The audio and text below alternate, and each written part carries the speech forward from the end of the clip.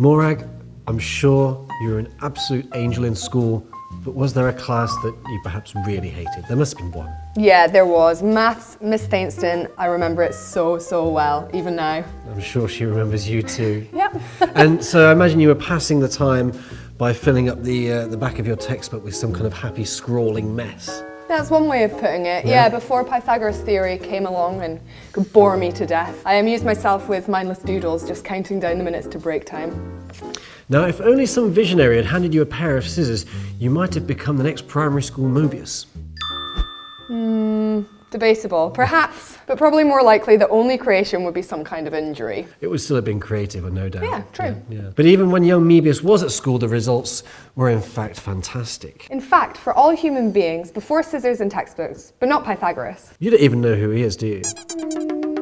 Bones were used for writing, and stones and shells were transformed with one little hole and a piece of string. Porcelain, metal, leather were even at such an early stage already the canvas for the work of gifted hands. However, paper making unfolded in China and was delivered Oh my God, stop it with a dad joke. to the world, and those with the mastery of the brush turned their sights beyond mere script.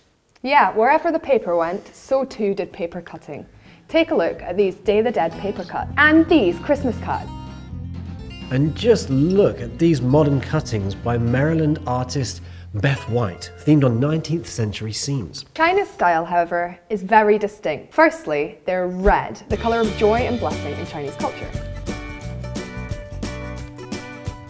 Of course.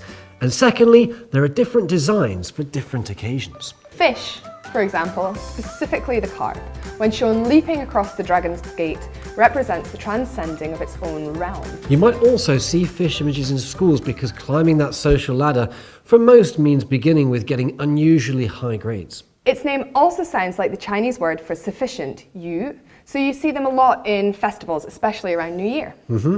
And this character is popular in marriage because it means double luck. You're going to need that. I think she will. Longevity peaches, known as shoutao, and also cranes, represent the word for long life, and they're very popular with the senior generation and me. Again, highly appropriate. If these designs get confusing, then don't worry. You can just point and say, yeah, that one means blessings. All your foreign tourist friends will nod along and say, oh, isn't that just lovely? Great American impression. Like they understand, and they will still think you're an expert on your own culture. Which of course you are, right? If you want to get more specific though, they are round because ancient philosophy holds that the square of a window represents order and restriction. And only by applying this kind of discipline can the dream of the perfect round be achieved. Because paper cutting is not only a pretty art form, it's also a shared activity between family members and friends in Chinese tradition. It's a way of bonding and something which, from a very young age, young Chinese learn beginning pretty much in primary school, actually. Aye, in fact, the biggest paper cutting in the world is actually larger than a basketball court. And it took a husband and wife team 15 months to make. Where do they find the time? More to the point, where did the basketball team practice? And if you think that's epic, you should see the window they hung it on. Now, if you want to take it 3D, then look what's happened here. Even walnuts aren't safe from the skilled hand of the Chinese carver. Absolutely nuts. Who's doing the dad jokes now? Now, how about this? Or a piece of rice. And Morag, have you ever seen an Easter egg that looks like this? It seems like there are very few limits when it comes to carving things out of nothing. Whether it's the Dunhuang grottos or a piece of rice, paper can be so much more than the mortal enemy of rock and scissors. Not everyone can get their hands on a tasty slice of jade or a local cave, you know. But paper, upon its invention, was not only a revolution for literacy and media, but also unleashed the world's creativity. The world's creativity. We hope you've enjoyed unfolding this episode.